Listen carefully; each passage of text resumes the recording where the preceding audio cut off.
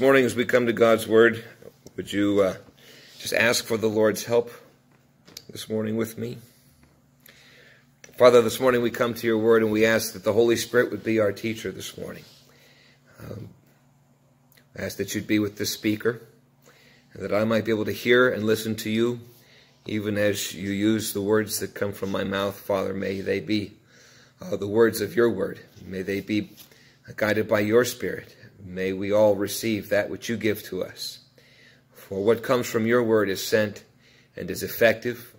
It accomplishes that for which you send it forth, Father. May we come this morning to receive from you. Having given praise to you, Father, may we open and give you our minds, that they may be instructed, our hearts, that they may be challenged and encouraged. Father, that you may have all of our lives to use for your glory, to accomplish your will. Father, may we grow today more in the image of Jesus Christ as you work among us. For we ask it in his name. Amen. Well, we are continuing again, still our series that's sort of an overview of the Bible, the biblical landscape. And we have looked at the pattern of the kingdom in the garden. We saw how that kingdom pattern perished in the fall. And then we saw that promises had been made, and God promised a kingdom to come to establish his people, to establish a place for them, to establish his rule and his blessing. And now we come, having looked at some of those things, we're going to move to what we might call the partial kingdom. We began to look at that a little bit last week, and I'd encourage you, if you ever miss a Sunday, don't miss, but if you do miss, go back and catch up this sort of a running theme. And we want to stand far enough back from the scripture that we don't just, when we read the story of Moses, we don't just see the bulrushes and the Pharaoh and some strange plagues and then we move on. We want to see what God is doing throughout all of history, because that history, though the part that we're living in doesn't necessarily, it's not written here, we're a part of this. We've always been a part of this. God has always been working out his plan to establish his everlasting kingdom. And so now moving into the partial kingdom, I was seeing the partial fulfillment of God's covenant, of his kingdom promises in the history of Israel. In light of the fact that what we see progressive revelation. When we say progressive revelation, what we mean is that as God has gone on through time, he has been continuing to reveal more and more of his plan. It has become clearer and clearer. The plan has always been there. We saw foreshadowings, we saw pictures and types and shadows, and the lights are continuing to come up. It says we stand here in the New Testament, we stand in the greater light. Christ came to be the light. He's the fulfillment of what God's promised. And so standing in the light, we take that light and we shine it back on the Old Testament to see what the picture was pointing to, what was in the shadow. And so to do that, we have been starting in the New Testament to point us backwards. And so if you would join me in John chapter 8, as you get there, I'm going to start in verse 48. We're going to read a few verses to begin with. But in this passage, Jesus is, in John 8, in probably one of the most heated exchanges he had during his time here that's recorded for us with these Pharisees, with people who were Jews by birth, people who were quite proud of their biological heritage in Abraham, and people who did not appreciate what Jesus was saying, did not appreciate what he was doing, and often argued with him. And in John 8, Jesus declares that he is the light of the world, that the truth will set them free. They, of course, don't think they're in bondage to anybody. He mentions Abraham. He mentions also that these people are not children of Abraham as they think they are. We've seen that, and I won't recap that, but we saw in the last couple messages who the children of Abraham truly are. And he tells them then quite curtly that they are children of the devil, something I think they're probably not accustomed to hearing. So in verse 48, we continue to look in on this heated conversation. And the Jews answer him, "Are we not right in saying that you are Samaritan and have a demon?" Jesus answered, "I do not have a demon, but I honor my Father, and you dishonor me. Yet I do not seek my own glory. There is one who seeks it, and he is the judge. Truly, truly, I say to you, if anyone keeps my word, he will never see death." The Jews said to him, "Now we know that you have a demon. Abraham died, as did the prophets. Yet you say, if anyone keeps my word, he will never see death. Are you greater than our father Abraham, who died? And the prophets died. Who do you make yourself out to be?" Jesus answered, "If I glorify myself, my glory is nothing. It is my Father who glorifies me, of whom you say he is our God. But you have not known him. I know him. If I were to say that I do not know him, I would be a liar like you. But I do know him, and I keep his word. Your father Abraham rejoiced that he would see my day, and he saw it and was glad." So the Jews said to him, "You are not yet 50 years old, and you have seen Abraham?" Jesus said to them, "Truly, truly, I say to you, before Abraham was, I am." That's not a grammatical error. Jesus wasn't making a mistake of subject-verb agreement. Jesus was declaring very clearly, as he did, John clearly recorded, I think it is 7 different times where Jesus used the phrase, "I am." Before Abraham was, I am. Now, I'm hoping that that rings a bell from your Sunday school days, and if you don't have those, then you're about to learn one of the greatest things that we ever had revealed to us by the Lord. But notice here in this passage, the question is not what Jesus is doing. They are caught up with what he's doing and what he's saying. Jesus makes it clear. The issue is not what I did or what I said. The question is who I am. And who you say you come from, the question is who you know, or rather who you don't know. You don't know God. That is the problem. That's what he tells them. They did not know who God was. Jesus knows God, and Jesus is God, and he uses God's personal name. John's big point in this whole book, which he makes clear towards the end, is to prove that Jesus is who he said he was, that he was the Son of God. And the fact that he includes these I am statements, it's significant. So now then, as we, with that in mind, start to look at the partial kingdom, we're covering a part of history as we sort of turn back to the beginning, right? This is pointing us backwards. That's what I hope to do. As we stand in the New Testament, we stand on this side of the incarnation of Jesus Christ, and we look back at the Old Testament and we wonder what's going on there, what God is telling us about himself. We come to the section we've entitled the partial kingdom, and this covers Abraham to Solomon. So it's about 1,000 years worth of history. So we spent a lot of time in Genesis, but that lays the foundation for so many things. We're going to start to pick up now, and if you were frustrated that we were going too slow, you may be frustrated that we go too fast later. Again, we'll come back to this in detail at another time, God willing. We're taking the short, or the long view, I should say. So from Genesis 12 to about Exodus 18, that's about the first half of Exodus, we see that of the three, and what we come to find out is 4 aspects of God's promise to Abraham. God promised a people, he promised a land, and he promised blessing. We're going to find out later that he also promised a king. So there are really 4 parts to the blessing that God promises to Abraham. And from Genesis 12 to 18, we see the fulfillment of the people of God start to come to pass. From Exodus 19 through about Leviticus, we see God's rule and blessing being established. And then from about Numbers to Joshua, what we have there is the conquest. That's the partial fulfillment of the land promise to the people of God. And then from Judges through 2 Chronicles, we have the record of the partial fulfillment of the king promise. So again, God is partially fulfilling these things. They're not ultimately the fulfillment. We know that that's in Jesus Christ. We've discussed that at length, and we'll continue to bring that up because he's the central character. He's the theme of the book. It's all about Jesus Christ. And so although we've already looked at the construction or the bringing to pass of the people of God, we're going to look more at the historical development of that. So I want you to notice some of the characters that we have here. We've talked about Abraham. Of course, they were super old, right? And so God chooses them as old to have the child of promise, right? He didn't come to Abraham when he was young and give Isaac to them then. He didn't count Ishmael as the one that was going to work. No, he told Abraham at 75, you're going to have a kid. Sarah laughs. He waits till they're about 100 years old, the Bible says, until their bodies were as good as dead, and then he gives them the child. Why?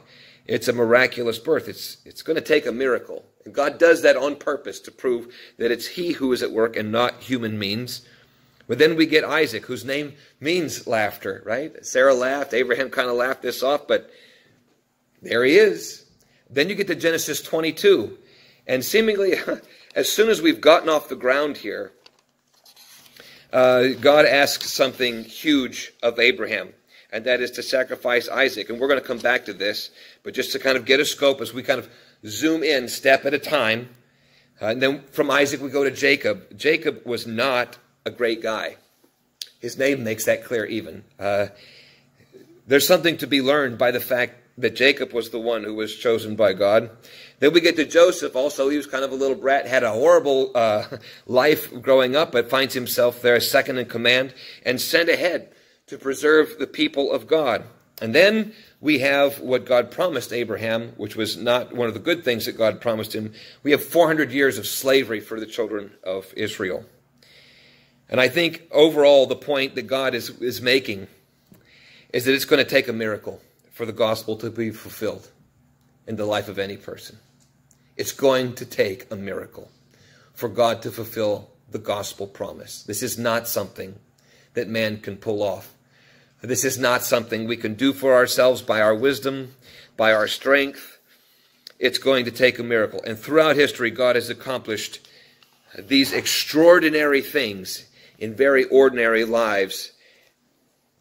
So let's go quickly then. As we look through this section here, we're going to finish Genesis and we're going to start Exodus. The story of the fulfillment of the gospel promise is a story of one miracle after another. We mentioned Abraham and Sarah. But I want to take a look at the idea of Isaac for a minute. You'll find that story in Genesis 22. I'm going to make my way to the back to see what the New Testament has to say about that. But if you are not familiar with that story, I'd encourage you to go read Genesis 22. And look at what happens. Here's the short story. Isaac is born. God comes to Abraham and says, all right, I want you to take your son, Isaac, your only son whom you love, right? Let's not be mistaken here. I don't mean Ishmael.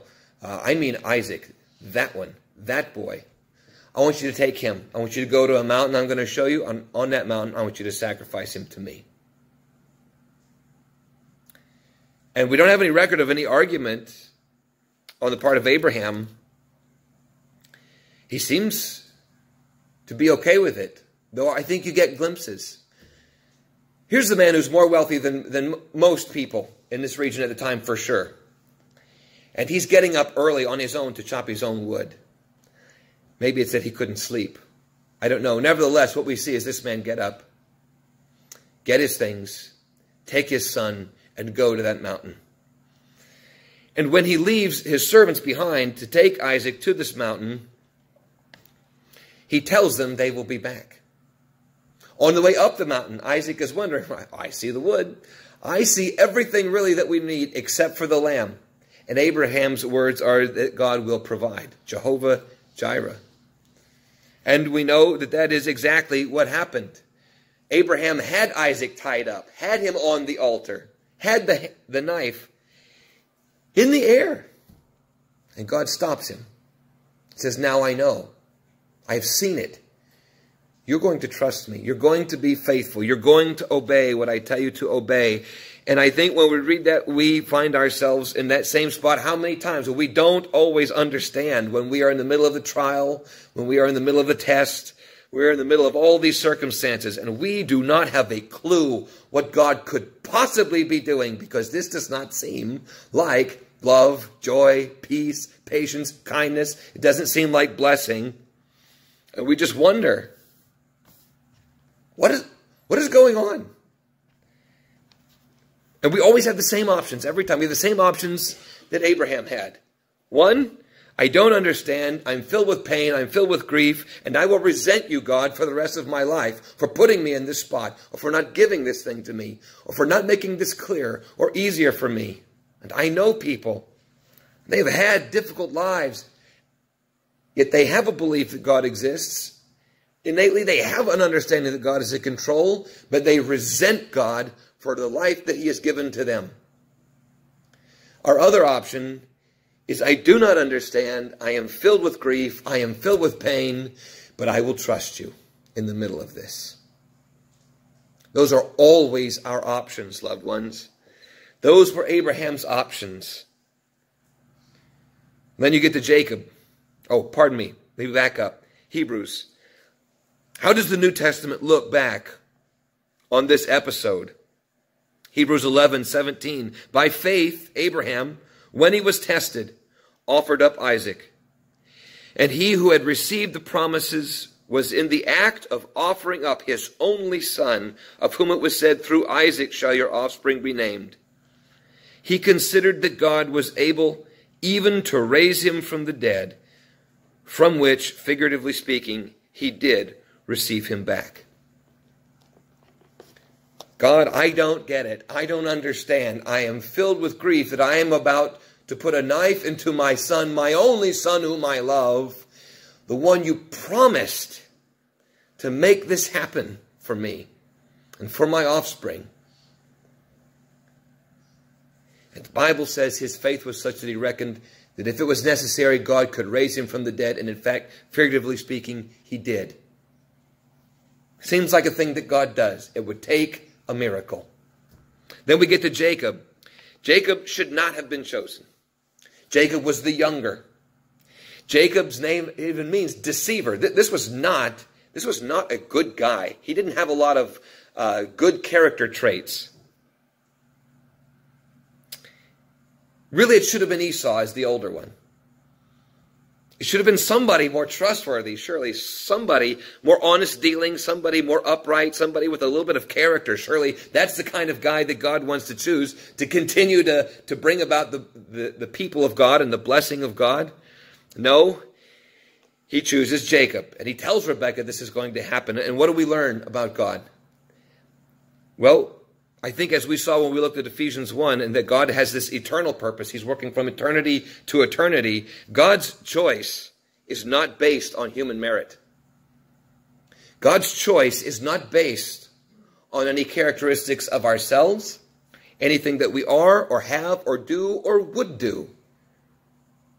None of those things. I think Paul makes this abundantly clear to us so that we can make no mistake about it. In Romans 9, Paul mentions this very business about Jacob and Esau, and he mentions in Romans 9, starting in verse 6, but it's not as though the word of God has failed. For not all who are descended from Israel belong to Israel, and not all are children of Abraham because they are his offspring, but through Isaac shall your offspring be named. I'm going to pause that just a second. We just heard the author of Hebrews quote that very same verse. Did we not? I hope, loved ones, that you're following along. And I hope that as we go through these New Testament, you are seeing time and time again how much it points back to the Old. That this is the same God on the same plan. And that we are benefited. I hope that you are. I have been just through this study and seeing this as one book. One book, one God, one promise, one plan, one kingdom, one king, one faith, one hope. All of this tied together. I hope that you're blessed by this. Romans 9, verse 8. This means that it is not the children of the flesh who are the children of God, but the children of the promise are counted as offspring. For this is what the promise said. About this time next year, I will return, and Sarah will have a son. And not only so, but also when Rebekah had conceived children by one man, our forefather Isaac, though they were not yet born and had done nothing, either good or bad, in order that God's purpose of election might continue, not because of works, but because of him who calls, she was told, that is Rebekah, the older will serve the younger. As it is written, Jacob I loved, but Esau I hated. What shall we say then? Is there injustice on God's part? God, that's not fair.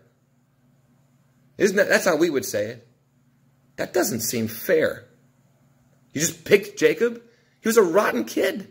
He was a rotten brother. He was a mama's boy. He tricked his dad to get something that didn't belong to him. His mother helped him. She aided and abetted the whole thing. He's a sneaky little guy. What's so wrong with... So he's hairy, right? He's a manly guy. God said, no, it's this way. It's completely opposite of what you'd think it would be. Why? So that it would be clear that it is God who chooses, and he does not choose based on merit. He does not choose based on who you are, where you come from, what you did, do, or would do. Why?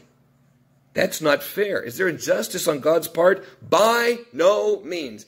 It doesn't seem like that in English because we'd use stronger words, but that's a pretty strong phrase. Paul's making it super clear. Absolutely not. God forbid. God is not unjust. He is not unfair. He is not unrighteous. He is not capricious, arbitrary. He is not malicious. But he knows what we're thinking because he knows what he just said.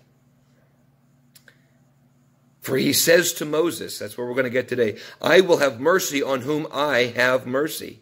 And in fact, that's a verb. What he's really saying, I will mercy who I will mercy.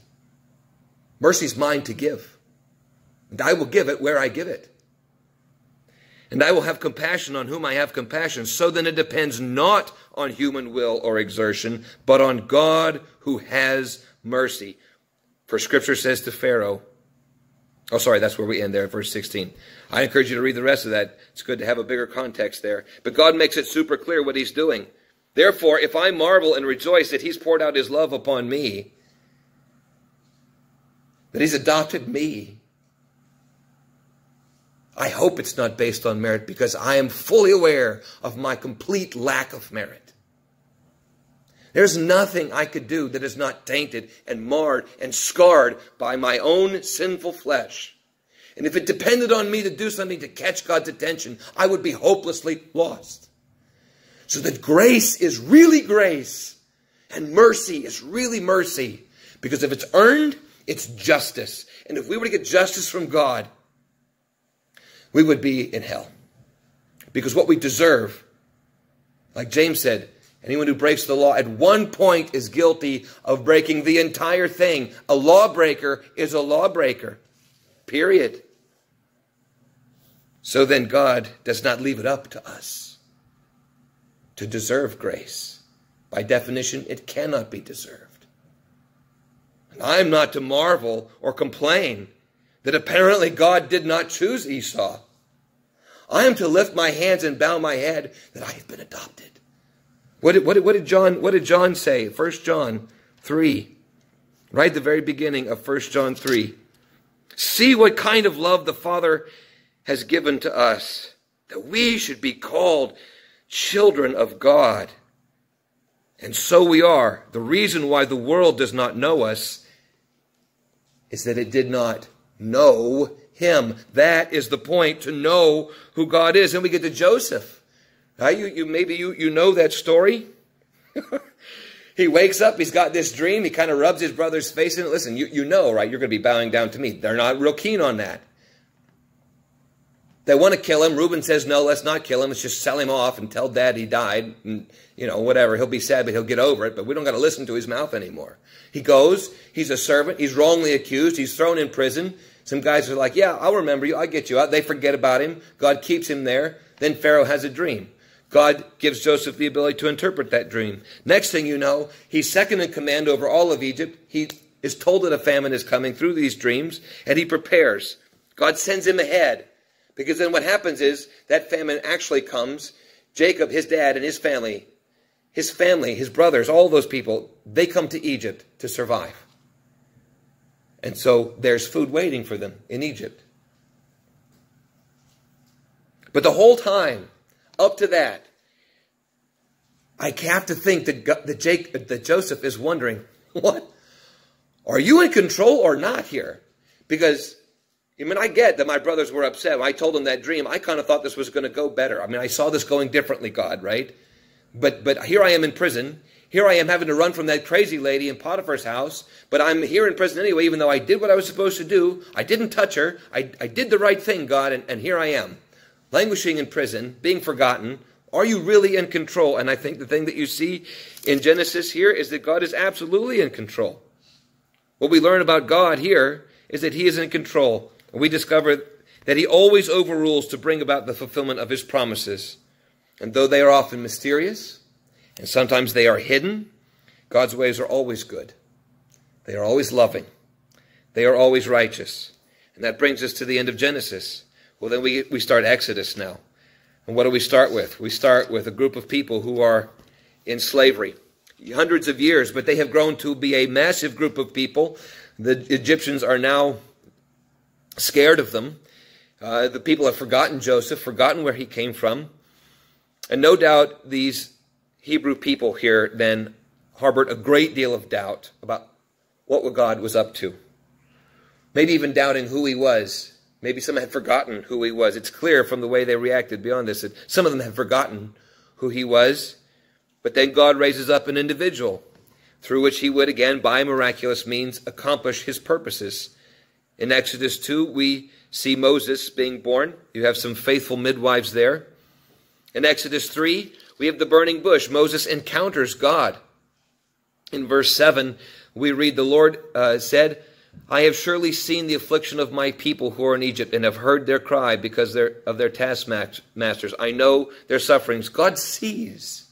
He hears his people. You are his people.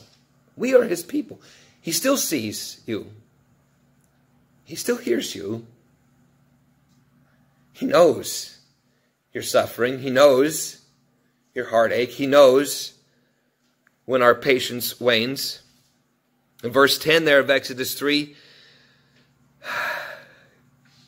God says, come, I'll send you to Pharaoh that you may bring my people, the children of Israel, out of Egypt. But Moses says to God, who am I that I should go to Pharaoh and bring the children of Israel out of Egypt? But he said, but I will be with you, and this shall be the sign for you that I have sent you. When you have brought the people out of Egypt, you shall serve God on this mountain. Then Moses said to God, if I come to the people of Israel and they say to them, the God of your fathers, and say to them, the God of your fathers has sent me to you, and they ask me, what is his name? What shall I say to them? God said to Moses, I am who I am.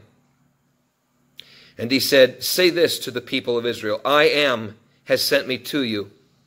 God also said to Moses, say this to the people of Israel, the Lord. Notice that's in all caps. That's unique, that's special. The Lord, the God of your fathers, the God of Abraham, the God of Isaac, the God of Jacob, has sent me to you. This is my name forever, and thus I am to be remembered throughout all generations. Especially when I stand in front of you and tell you, before Abraham was, I am. I think we learn a lot of things. But the question is always, what do they tell us about God? Moses doubts himself. I can't do what you want me to do because of who I am or who I'm not. And God says, no, it's not about who you are, Moses. It's about who I am. And when when Moses figures out who God is, then it's bring it on, Pharaoh. But it's not until Moses focuses on who God is and not on who Moses is. Well, then you can see there, as we read always, and then in chapter 6, 2 through 8, God recounts this business of his promises to the people of Israel, this covenant to do those things that he promised to Abraham. In chapter 7, verse 5, God purposes to make himself known by his actions. The Egyptians shall know that I am the Lord when I stretch out my hand against Egypt and shall bring my people out from among them. That name, I am who I am, it's unpronounceable. They even refuse to pronounce it. When you see L-O-R-D in all caps, that's sort of where we got to, right? Sometimes we have added vowels. We came up with the word Jehovah. Some modern translations have added other vowels, and that's where we get the name Yahweh. But this is God. And his name tells us, in a sense, that it cannot be encapsulated by any human meaning or understanding. We're going to have to see what this God does to know something about who he is. And Pharaoh does not know who God is. And God says, I'll show you who I am by what I do. I'll show you exactly who I am, and you will know exactly whom you're dealing with. And so you get to Exodus 7 to 11. We have the plagues, and we see God's mighty power. You get to Exodus 12, and you get the Passover. And what do we learn about God? We learn that God saves, but he saves by substitution. He saves his own by substituting another. So that when John says, as he sees Jesus coming down the bank of the river Jordan, behold the Lamb of God who takes away the world's sin. When you see Paul in Corinthians say that Christ is our Passover. When you see Jesus at the Passover in the upper room say, this is my body. God saves by substitution.